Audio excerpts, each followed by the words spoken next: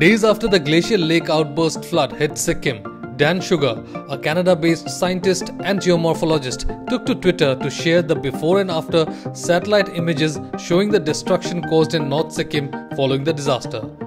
The images were captured by Planet, an organization that collects satellite data and imagery of Earth's landmass to map geographical changes.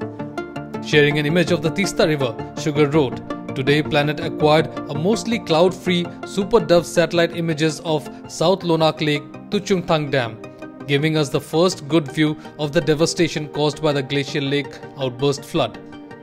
The images and pictures shared by Shugar showed the geographical changes at South Lhonak Lake from September 6 to October 9. Other images also show the amount of erosion of landmass by the banks of the Teesta River due to the floods. The images also captured how the flow extended across the floodplain as the floodwater gushed towards Chungthang. Sharing an image of Teesta, the geomorphologist wrote, "Just downstream of Lachen, the Teesta River takes a very abrupt couple of turns, and it appears that the flow eroded a very large amount of hillside material, possibly as the flow smashed into the opposing wall and then backed up as it slowed to go around the bend." Another image also shows the devastation caused in Chungthang.